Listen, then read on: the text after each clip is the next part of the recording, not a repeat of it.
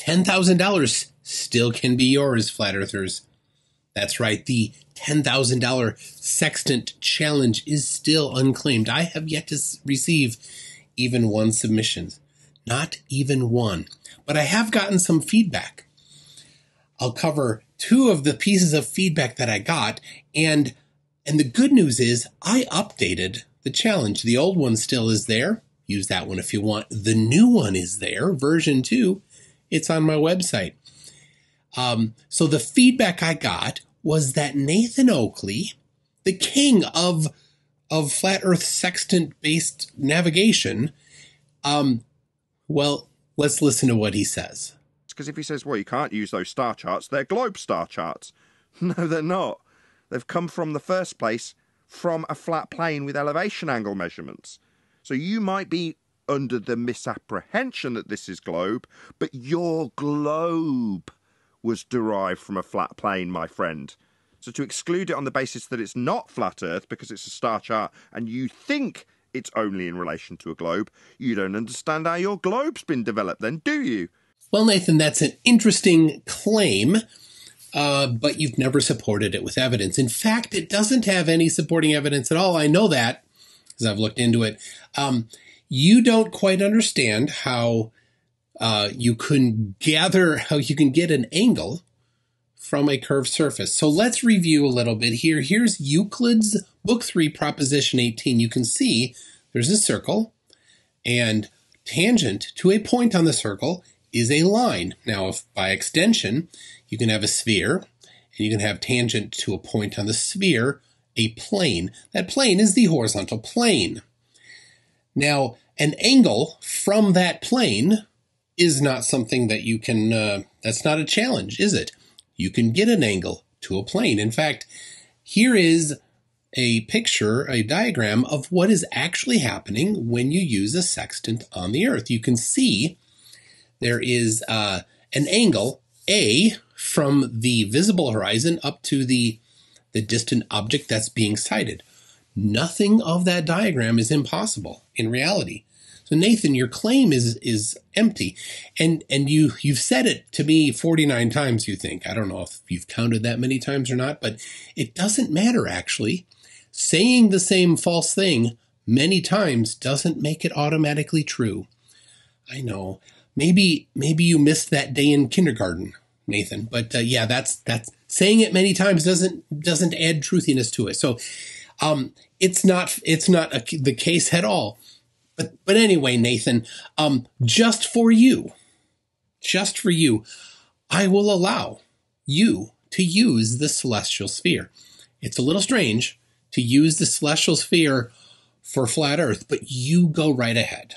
The rules give a provision to use it. All you need to do is explain how that sphere is being used in relation to the Earth. So go right ahead and do that. Now, the second provision, the second change I've made is based on feedback from Bev.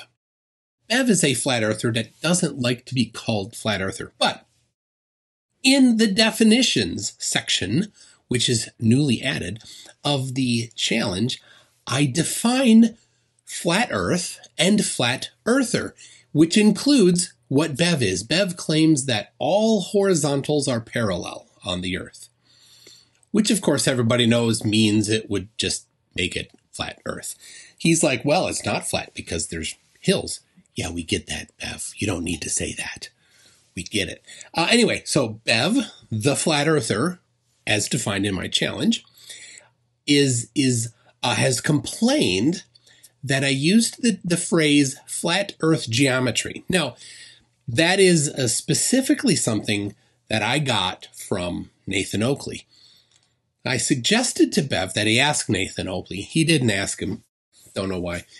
And then I discovered that Bev, in fact, from 2020, mentioned the phrase flat Earth geometry in relation to an invitation that he gave to come to a Discord server to be taught about how flat Earth geometry is dangerous to the globe.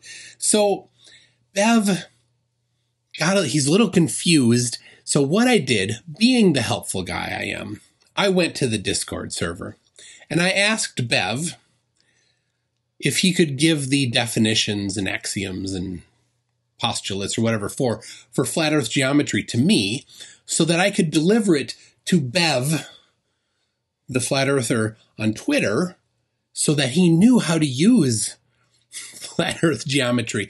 But Bev on Discord was not forthcoming with the information. So Bev from Twitter was wasn't being informed. Anyway, I clarified all of this in the new version, did away with the phrase flat earth geometry, and instead just leave it open to any math you want. And geometry being a subset of math, it's all good. So Bev, good news for you. You best hop to it because Nathan might get there first, right? He might figure out how to use flat earth celestial navigation before you figure out how to use horizontals are always parallel earth navigation. But there you go, both of you. I'm sure you're super excited about it. This video serves as the announcement of the new challenge, which means that I need to put in here, right there, the SHA hash of the official rules. This hash cannot change, and it's in the video. So if you download the rules and you get a different hash, I changed them. So I can't change them. The essence of the challenge is the same. The money is still in escrow. Somebody else holds it. There is still an opportunity for independent arbitration. Should you disagree with my decision, that's perfectly fine. And the rules are clear, measurably objective, right? All you need to do is get within 25 miles of the actual position and you get it. You just got to do it twice. Specify the method you did. Super clear, super measurable. There's really, how could you need independent arbitration? I don't know, but it's there at least because it's so obvious to anybody. If the answer is within 25 miles, you're good. Super easy. Anyway, thank you, Bev and Nathan, for the feedback. I'm sure you will be anxiously working on this new challenge.